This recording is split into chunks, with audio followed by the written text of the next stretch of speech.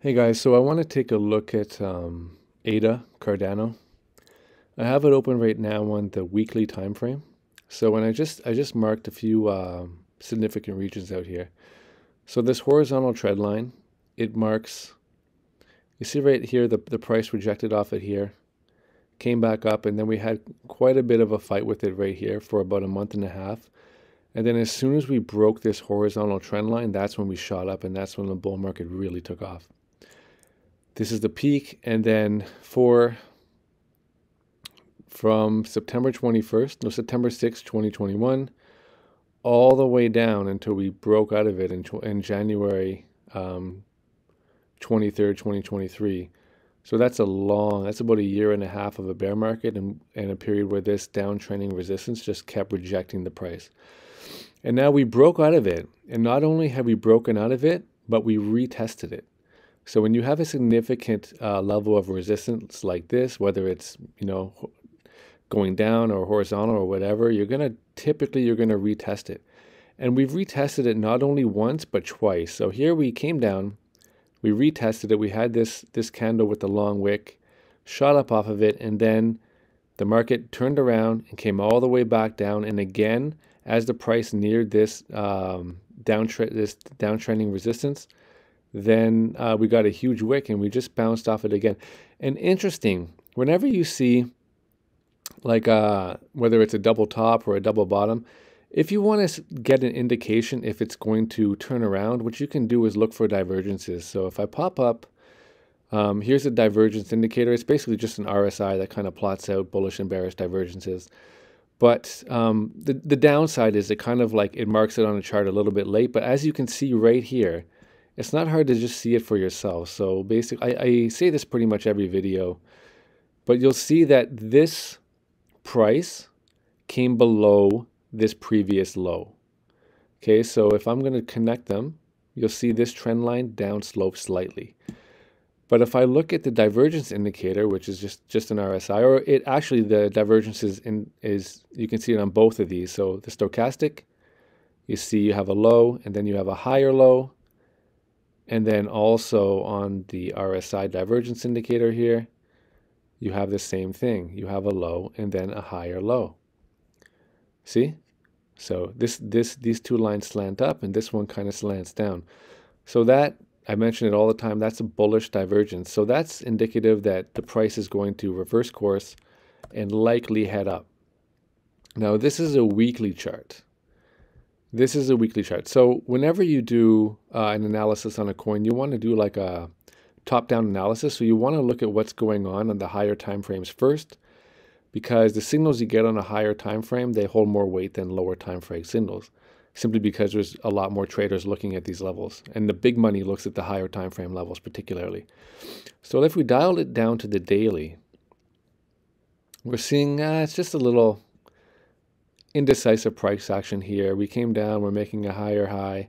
It's kind of fighting with this level of resistance here, which actually when I plot it across, it does actually seem significant. So if I take a horizontal trend line here, and I like to draw at the body of the candle, but the wicks are still significant, but when I'm doing the trend lines, I do the body, because a lot of the time you'll get fake out, see the wicks come up, it's where the body closes that really matters. So I wouldn't consider this a breakout. We're on the daily. I wouldn't consider this to be a breakout unless we had a body close above this horizontal resistance level.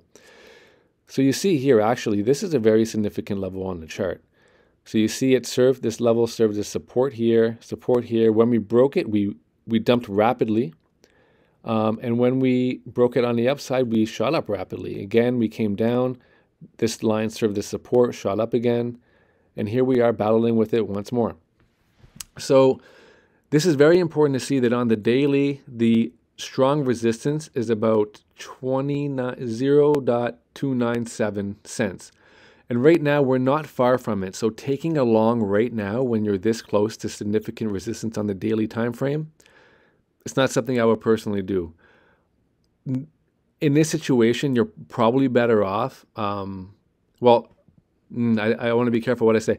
If you short, you can easily get liquidated by one of these wicks that shoot up. So you'd have to put your stop up here, which actually is pretty good. You're looking at placing a stop at around 30 cents, and then you would target probably around here. You know what I would do? I would take a trend line and I would I'd probably like connect it like this. So if I was to short, I would, here, let me just give you an example. I'm not telling you to short, by the way. I'm not shorting this, but just to give you an idea of how to approach this market here. So the stop loss, you would put it right up here. So you'd risk 5% and you would target, see, you would target a 6% gain. For me, that's not that appealing. It's almost 1-to-1. I look for a better risk to reward entry. So right now I would just sit this one out. Let's dial it down to the 4-hour and see what we got here. Okay, again, it's fighting, but it is continually making, I made a little bit of a lower price action here, but again, nothing that makes me want to jump in either a short or a long. Okay, so let's switch the chart here and go to this one because I have different indicators set up on here.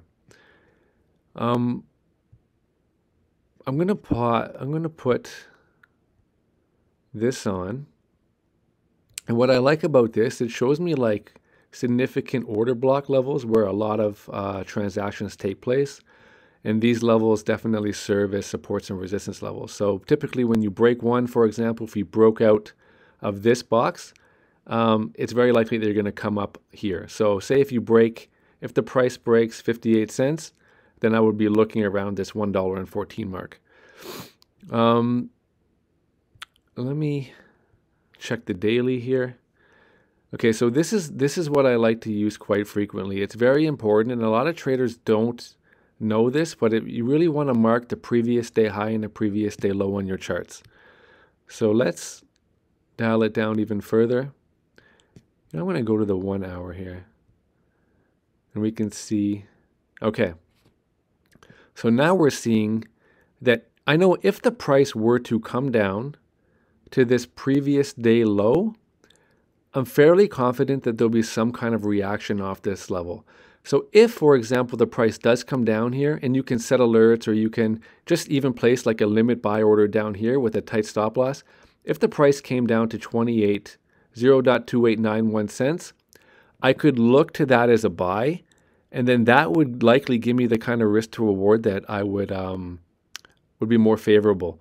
But remember, on the longer term time frame, you're right up against major weekly resistance, right? So you're not going to be entering this trade and hoping for it to go like a huge gain. This will just be for like a quick scalp over maybe a couple days. So let's theoretically, okay, if we entered a long position right here and we didn't want to wait for it to go down, and we targeted the previous day high here, we'd be looking at almost 3%. And then if we put our stop just below this previous day low, that would be, we would risk 1.47% to make almost 3%. That's a 2-to-1 risk to reward ratio. That's more of a trade that I'd be interested in. But that would be more appealing if the price came down. Like I said, if the price came down and we were able to get in down here, for example, then I could just place my stop. I can even place it right there. Risk 83, not even 1%, and then try to target all the way up here, 4.25. See, that's a trade I would want to get in. So if, you know what, I might even set an alert. If the price comes down to this level, I might try to get in, place my stop just below this region here, this order block, risk less than 1% to try to make 4.22%. See, that's a trade I'd want to get in. But anyway, that is Cardano for now. Let me look at the stochastic on the long-term time frame. Let me turn this off. And let's see. Oh yeah, okay. Well, we are really guys, we could be coming, this is like likely the period where we're forming a double bottom here. We saw when I started the video that this is showing all kinds of bullish divergence. And then we might be getting to a point where this stochastic starts to turn back up, and then we head back up for the bull market, right? And that aligns with the 4-year cycle theory, and that's pretty much what I think is going to happen.